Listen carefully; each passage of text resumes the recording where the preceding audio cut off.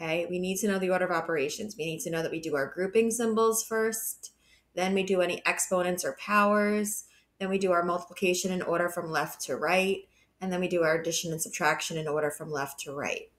We can do a couple of these steps at the same time. If multiplication is separated by an addition or a plus sign, we can take care of those at the same time. I'm going to show you that. I don't do everything painfully line after line.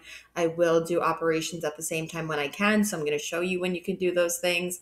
But this is one of the most important lessons for the entire school year, for any math year, definitely. Let's take a look. First problem, 5 minus 6 plus 2 times 3. I always look inside the grouping symbols. Is there anything for me to simplify? If there's not, these grouping symbols just mean multiplication. I don't have any exponents. Do I have multiplying and dividing? Yes, I have 2 times 3. So I would do 5 minus 6 plus 2 times 3 is 6. Then I'm done with my multiplying. I do addition and subtraction in order from left to right. So I must do my 5 minus 6 first. 5 minus 6 is negative 1. And then negative 1 plus 6 would get me positive 5. Next one, 4 plus 5 times 7 minus 1 plus 8 divided by 2. First thing I do is I look for my grouping symbols. Do I have something in my grouping symbols to simplify? Absolutely. So I would do 4 plus 5, and then in parentheses, 7 minus 1 is 6, plus, now 8 divided by 2, I could do that right now because it's separated by a plus sign. 8 divided by 2 is 4. If it was multiplied by this parenthesis, then I wouldn't want to do it right away, but you can always do things that are separated.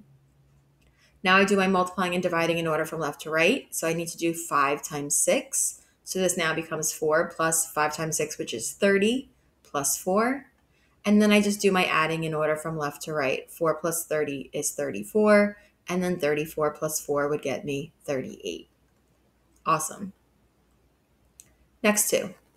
Negative 9 times 4 plus 2 minus 2 times 3 plus 4 squared. Do I have anything in grouping symbols to take care of? Absolutely. 4 plus 2 is 6. So now this becomes negative 9 times 6 minus 2 times 3. I can do that at the same time. 2 times 3 is 6 because, again, it's separated by a minus sign, plus 4 squared. 4 squared means 4 times 4, and 4 times 4 is 16. The next thing I would take care of is the multiplication. Negative 9 times 6 is negative 54. And then it's minus 6 plus 16. We do addition and subtraction in order from left to right. So negative 54 minus 6 would give us negative 60 minus 16, and plus 16. Negative 60 plus 16 would bring us negative 44. Next one has a lot going on. So when you have more than one set of grouping symbols, you need to work from the inside out. So I'm going to work with the parentheses first, and then I'm going to make my way to the brackets. The brackets are the rectangular parenthesis looking. They are parentheses, they're just in a different form so that you can tell the difference between what's really grouped together.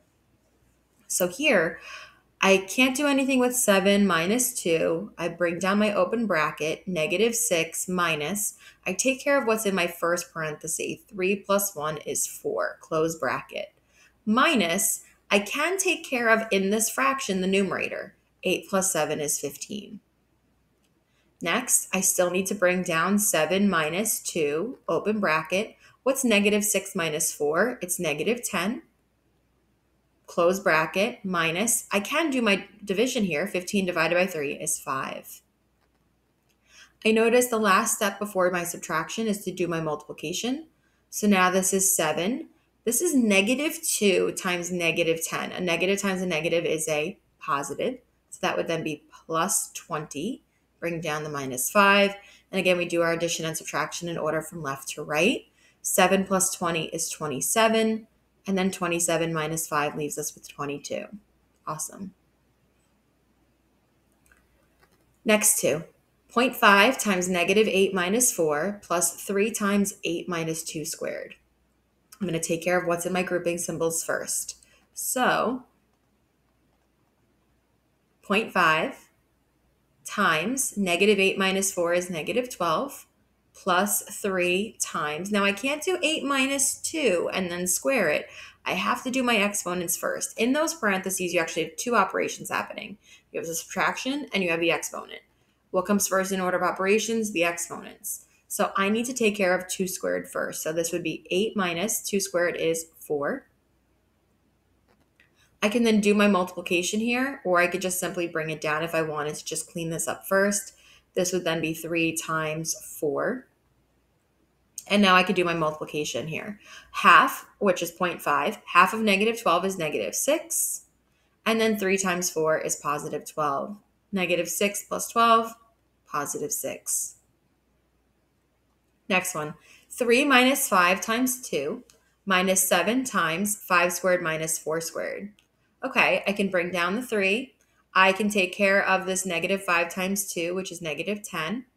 Bring down minus 7. But let's take care of these squareds. Let's see, 5 squared means 5 times 5, which is 25, minus 4 squared means 4 times 4, which is 16.